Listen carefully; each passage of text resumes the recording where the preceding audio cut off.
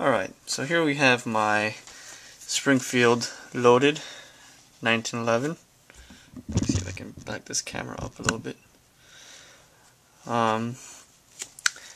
Everything's safe, clear. Okay. Now this gun is fantastic. This video is not a review of this gun. This video is actually showing the installation of the, I guess, GI model of the guide rod, where you don't need the hex screw to disassemble or field strip the gun. This gun, that's the problem right there. You see, the way it comes, it's a two-piece full-length guide rod that requires a hex key to take apart.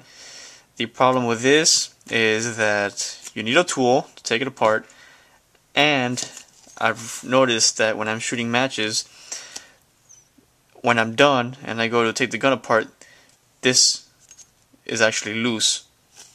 It starts coming loose with every shot, and I don't want to tighten it too much because then I don't want to cross thread the actual guide rod or anything like that, or strip it here. So I decided to call Springfield and purchase the GI model, and this is what normally comes with the Range Officer Springfield 1911 that they just came out with.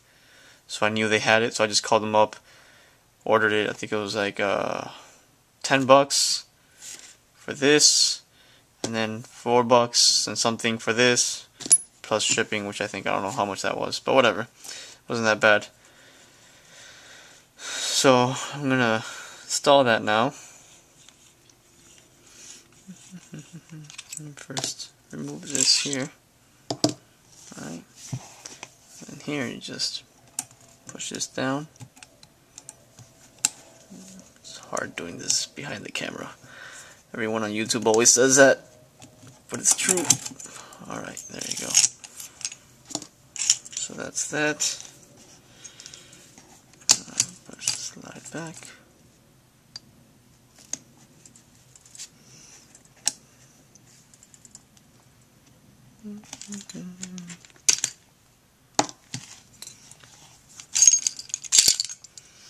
It's a lot more difficult doing this on camera. Alright, so this is the one that comes on it. It's interesting because, as you can see here, whoops. So this one has threads. This basically goes like this and comes all the way down there and screws into that, making it a full-length guide rod. So let's remove this spring. Remember, this spring has one side that's just one open coil, and the other side has like two coils together. This is the side that goes to the guide rod. Let's put that in there. This is a parkerized finish. The stainless steel is not really stainless steel, but the chrome version that they sell was a lot more expensive, so I didn't buy that one because I don't really care about the looks. For me, it's just about functionality. So that seems like it fits on there pretty good. Alright. I don't know how I feel about not having a full-length guide rod. Let's see.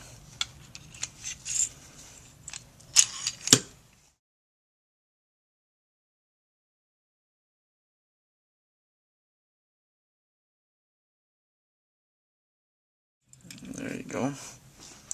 So let's put this in there. Now we need to be careful here. What I normally do with this part here is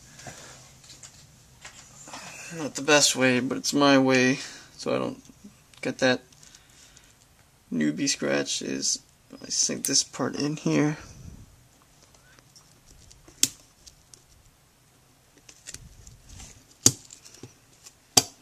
There you go. Alright. Safety. So now I know what they mean by this is harder to assemble, disassemble.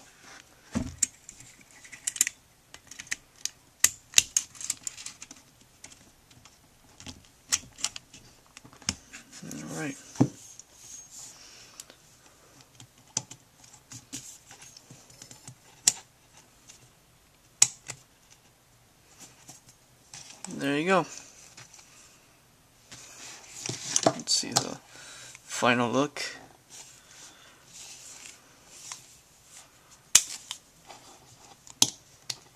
Alright. Looks pretty good to me. Let's do it there with the light. So now, to field strip it, all you have to do is press down on this and move the bushing over. Like that. No tools necessary. This won't unscrew as you shoot. None of that garbage that you have to deal with the stock guide rod. Alright. Now I just have to go out and shoot it. Test it out. See if I can tell any difference between the full length guide rod and that one. Alright, this video took a lot longer than it should have. It was much more of a hassle than it should have been, but there you have it.